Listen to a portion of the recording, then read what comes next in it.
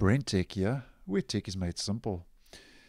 The latest version of the Brave web browser for desktop, version 1.38, is now available, and this latest release started rolling out on the 27th of April 2022, and we are now sitting at version 1.38, and we have also been upgraded in the Brave browser now to the latest Chromium version, which the browser is based on, version 101.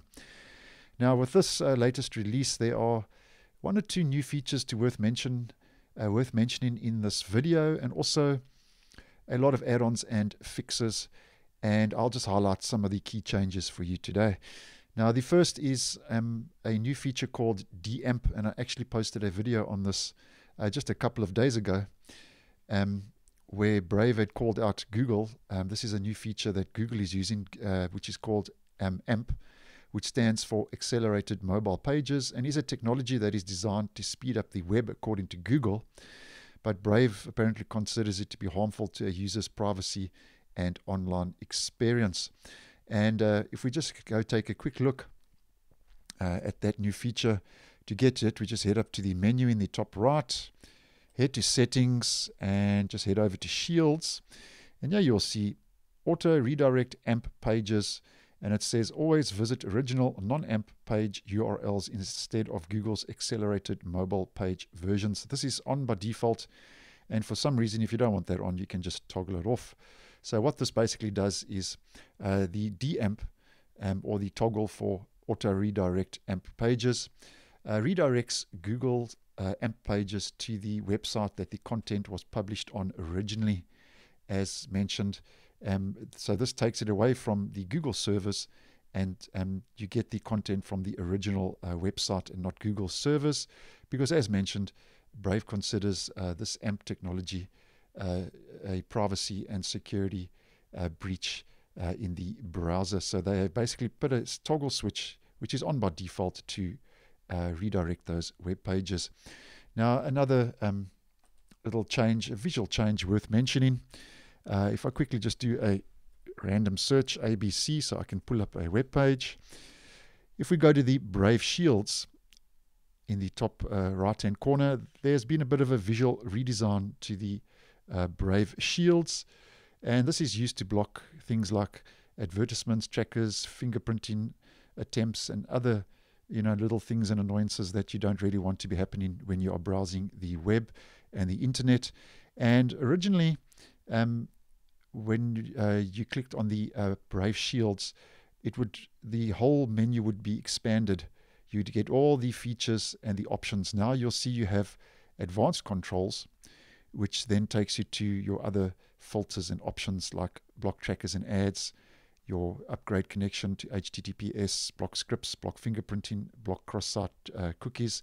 So that's the main change. Over and above, we can see it's been visually redesigned, is that advanced options now, which just cleans up the Brave Shield so it's not too cluttered when you first open it. And if you need those extra options, you can just click on Add Advanced Options.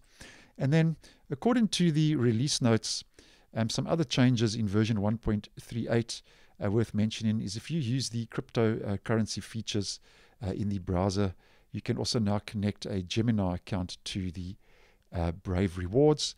And then once again, like most updates to the Brave browser, Brave is concentrating a lot on the wallet, where there's a lot of add-ons and fixes to the Brave wallet that is built into the browser.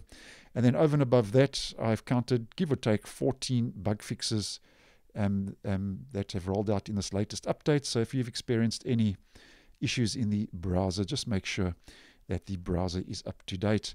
Now, if you'd like to see if you have the latest version, we can just head up to the menu again, click on About Brave, and the latest version of the browser is 1.38.109, and as mentioned, the latest Chromium build now, which the browser has now been bumped up to, is 101.0.4951.41, and this is the same version now that the Google Chrome web browser is sitting at.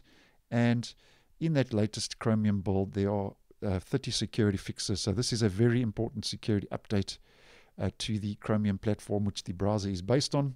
And in those 30 security fixes that have rolled out, 7 of those are high risk vulnerabilities, which, as mentioned previously, is your second highest ranked vulnerability after critical.